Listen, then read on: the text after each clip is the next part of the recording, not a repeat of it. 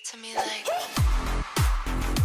Hi guys! Welcome back to our channel. For today's video, we're gonna do natural pH indicators. I am Karina And Kim. and stay tuned for our channel. Whoa! Here are the materials we're going to use for this experiment.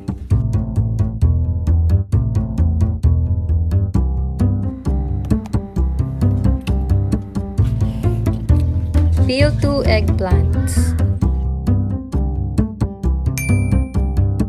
Allow for the peels to air dry for 1 to 2 days away from direct sunlight. See you tomorrow!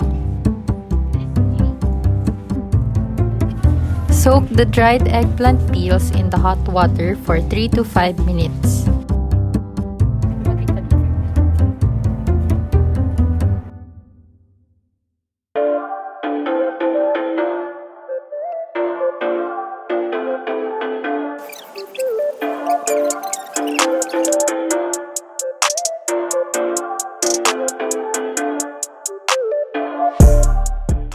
Our samples will be water, Lemon juice, baking soda, tomato juice, vinegar, shampoo, laundry powder, liquid bleach, and muriatic acid.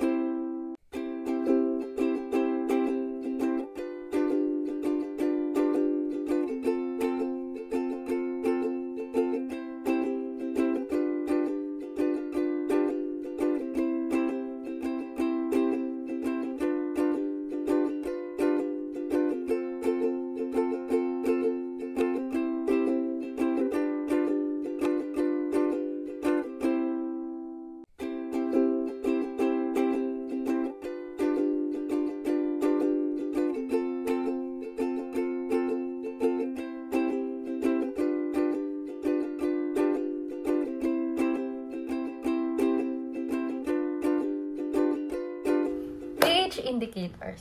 So there are several ways for us to know the acidity, neutralization, and basicity of substances. Like the pH litmus paper and other natural indicator like the red cabbage. But as you can see in our experiment, we used eggplant peels as a substitute. So the pH scale ranges from 0 to 14. And 0 to 6 is indicating acidity. and 7 being the neutral, and 8 to 14 is basic. Kim, what's the color indicator for acidic solutions?